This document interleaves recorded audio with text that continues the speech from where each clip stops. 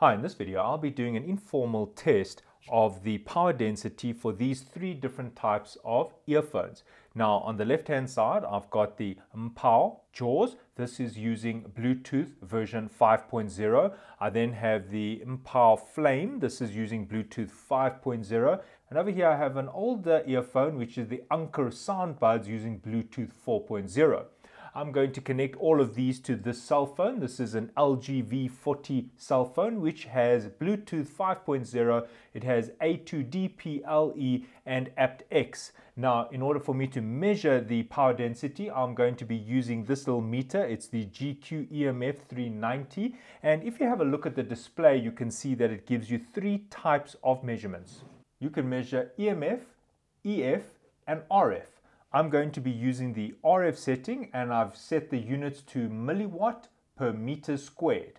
Now these RF meters are quite directional and are very sensitive to the placement of the meter in terms of where you put it near the RF radiating device. Now I'm just going to open this up and show you where the antenna is of this meter. Right, so looking at the back, you can see there's an RF antenna and then I've got three more over here. So what you'll notice in this test is that when I put the earphones very close to the antenna, you'll see that the RF signal strength is much higher. So I'm going to try to be as consistent as possible, but also what impacts RF measurements is the environment. For example, if my hand is on the meter, for example, if I'm in the way between the earphones and the phone, and things like that. Right, my phone is in flight mode. And you can see that there is no RF signal being picked up. You can see that it says RF 0,001 and there's no movement here at all. Now, as I activate my phone and I take it out of flight mode, you can see immediately it is picking up and it even says there Wi-Fi or phone, and you can see that it's coming up with 1185 milliwatt per meter squared. Now, yes, when you switch on a phone for the first time, it generally has a higher power density as it's registering with the nearby base station, and there's Wi-Fi. For example, there's a Wi-Fi link, and in this case the Bluetooth is also on. Right, now you can see it's gone to what would be closer to a steady state, and you can see that it even says they're normal. Then it goes high. Now this is a common thing with cell phones. You get this intermittent transmission. It transmits, then it stops, then it transmits, and then it stops.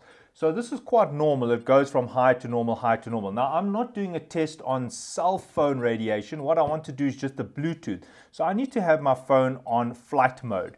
So I've now set my phone to flight mode. You can see the Wi-Fi is off, but I do want the Bluetooth to be on. So for the remainder of this test, I will be switching the Bluetooth on. There you can see, and as I switch it on, you are going to notice that the signal is being picked up by the meter as the phone now starts transmitting its Bluetooth. Because if there was a nearby device, for example, a headset, then it would be able to pair with the phone because it can pick up the RF signal.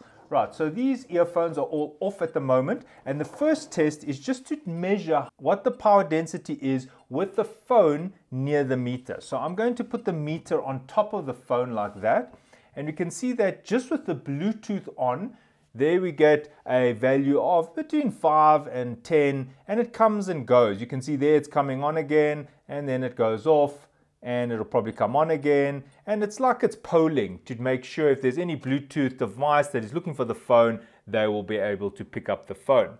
Right, now what I want to do is just show you that this meter is very sensitive, because if I change the orientation of the meter, you can see how the power density changes. Now, as I said, the RF antenna in this device is sitting here.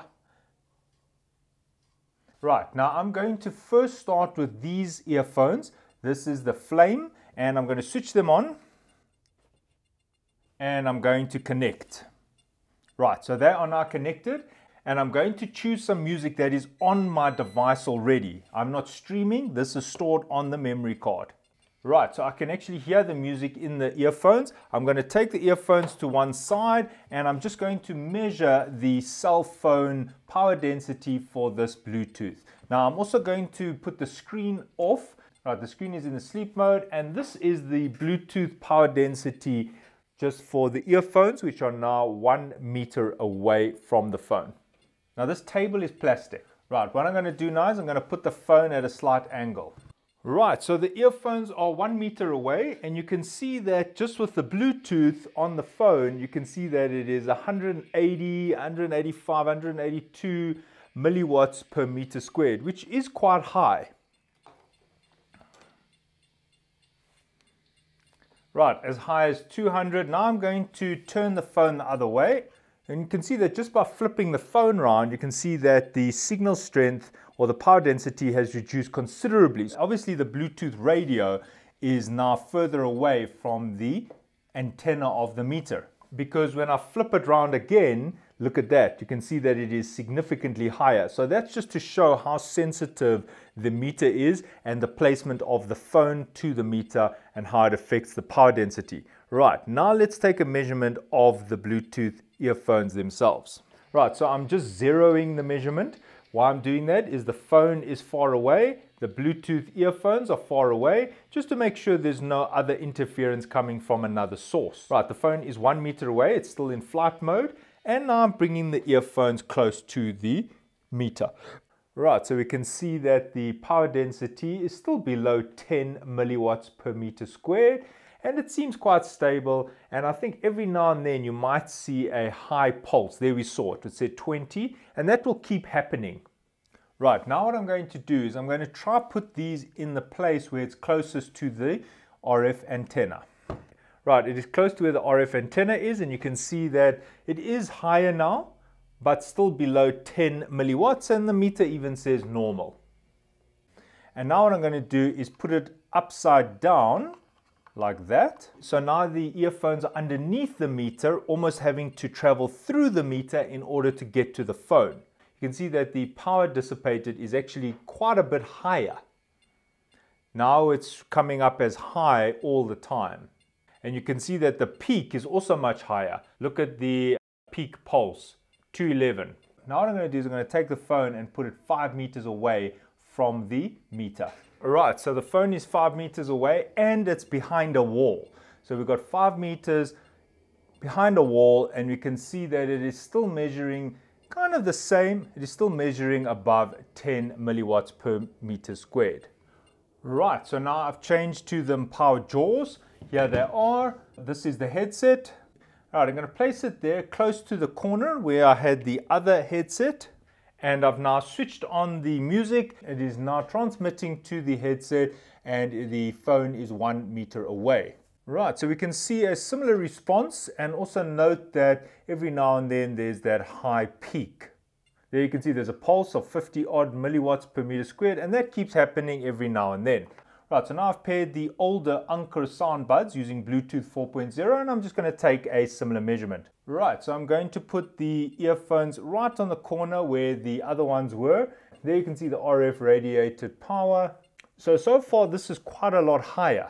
I don't know if it's because of the different Bluetooth version. This is version 4, while the other one was version 5.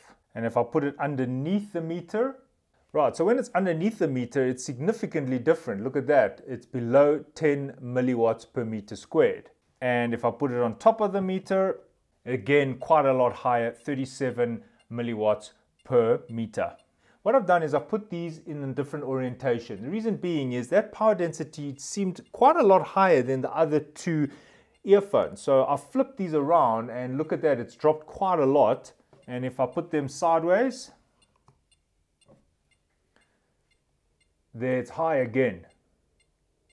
Now there's a lot of things to consider here: polar patterns, direction from the phone, whether it's line of sight or not, reflections from nearby walls and things like that. I'm bringing the Empower jaws back because I just want to do a second test, and I want to see if this does get higher based on how I orientate it.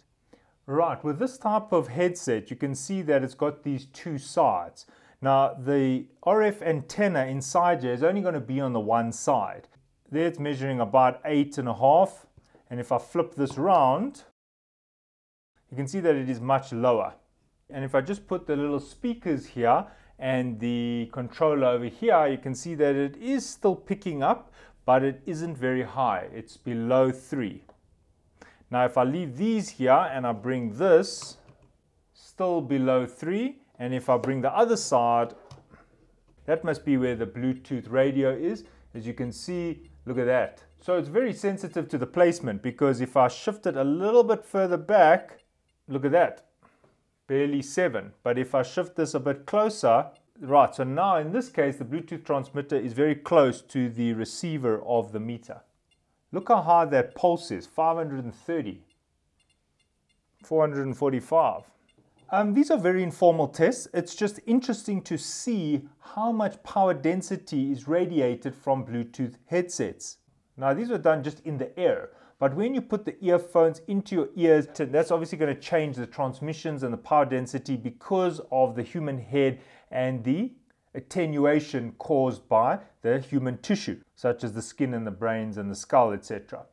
Right, so comparing it to a cell phone, I now have a cell phone with the Wi-Fi on, you can see that a cell phone is considerably higher, although it does drop down, then it peaks up again, then it does drop down, and then it picks up again. So it's definitely asynchronous. All right, so there you can see some comparisons. These are very informal, but interesting nevertheless, and thanks for watching, and cheers.